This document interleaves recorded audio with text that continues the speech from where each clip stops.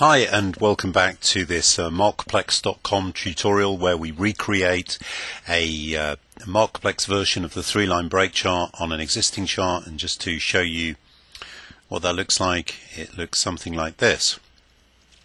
So a few moments ago we had just been through the program, and we had just looked at how these variables are changed when we get to a bar where the close is less than the running low. So let's just go back and have a look at how that looks like on the chart. So the close of this bar is less than the previous running low, therefore the new running low is set to the close of this bar. The running low last is set to the last running low, hence the name, and the first element of the array is set to the running low last, in other words the last running low. And because we use our array stepper, the value that used to be last bars 1 is now last bars 2.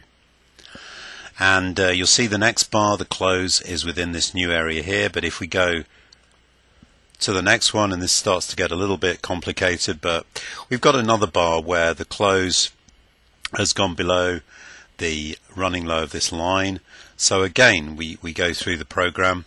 Let's just go back to the program, and we'll see that we're going to set the new running low last. We're going to run the array stepper function, and then we're going to set a new value for the first element in the last bar's array.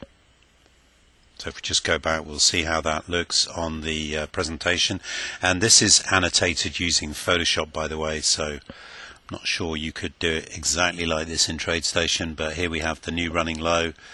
The running low last was the last running low, which is also the first element in the array.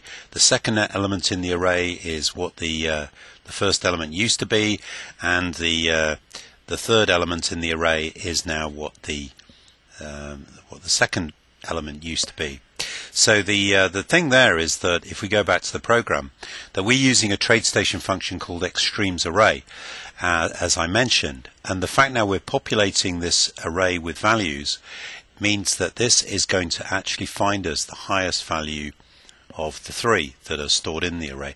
Oh, and by the way, the TradeStation functions ignore the 0 value of the array. That's why we're using 1, 2, and 3. And this may not necessarily be the most efficient way of programming this, but it does at least demonstrate the arrays. So the question then arises, how would we exceed, how would we change direction? So let's just go back to the program, and we'll see that in order to create an up bar, the close of, or rather an upline, the close of a bar has to exceed the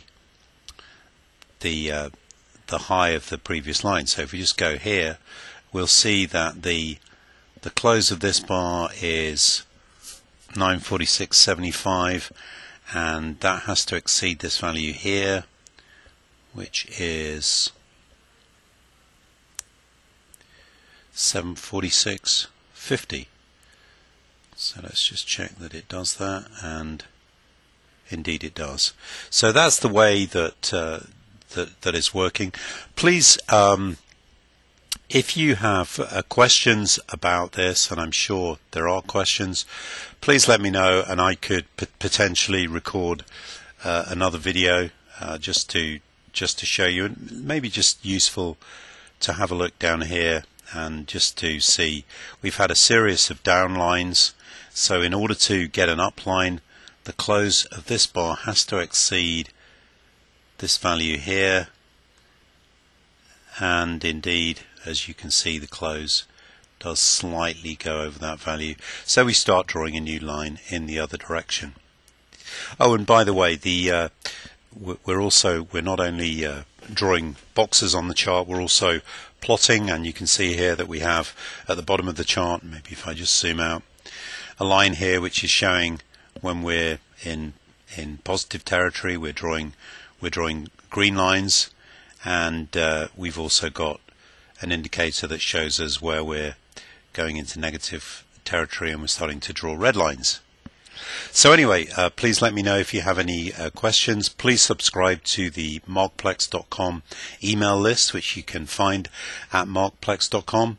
I hope you found this useful. I will be posting this indicator on markplex.com, and just for a nominal fee you can download it and use it yourself for whatever you want to use it for,